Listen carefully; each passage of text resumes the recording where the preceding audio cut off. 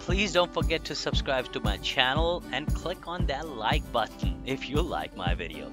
Also click on that notification bell. Thank you.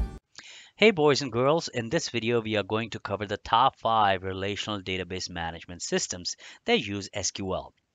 Now there are many of them, but we are focusing only on the first 5 ones that are mostly used in the IT environment.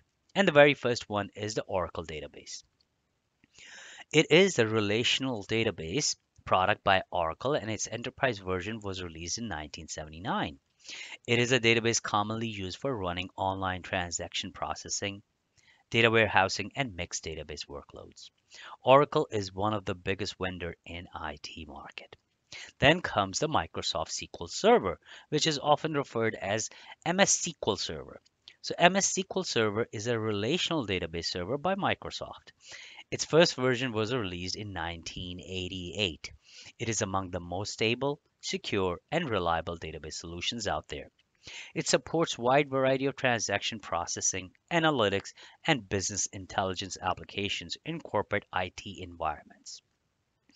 MS SQL Server competes primarily against Oracle Database and IBM Database DB2. Then moving on to our MySQL. A Swedish company called MySQL AB originally developed MySQL in 1994. It's a community developed open source and its first version was released in 1995. The US tech company Sun Microsystem took full ownership when they bought MySQL AB in 2008, and I believe they paid almost like $1 billion to purchase that company. Then the US tech giant Oracle in 2009 acquired Sun Microsystem itself, and MySQL has been practically owned by Oracle since. Even though MySQL is an open source software, sorry, you could go on the website and download and install free. But you can buy a commercial license version from Oracle to get a premium support services for it.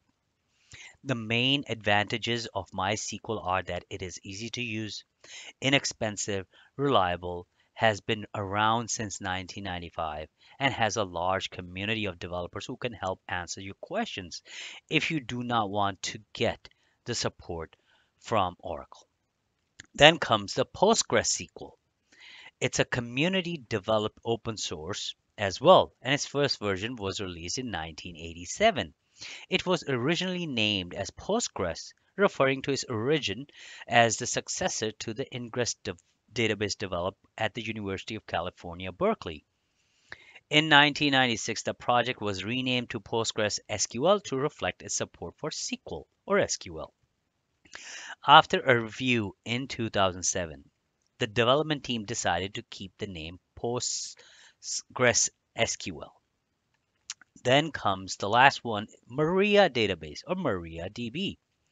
Community developed open source as well, and its first version was released in 2009. Development is led by the same original developers, a Swedish developer of MSQL, who forked it due to the concern over its acquisition by Oracle Corporation in 2009. MariaDB is named after Monty's younger daughter Maria. And by the way, Monty was the first person who first developed the MySQL in Sweden. Now, in this course, our focus will be on Microsoft SQL Server or MS SQL Server.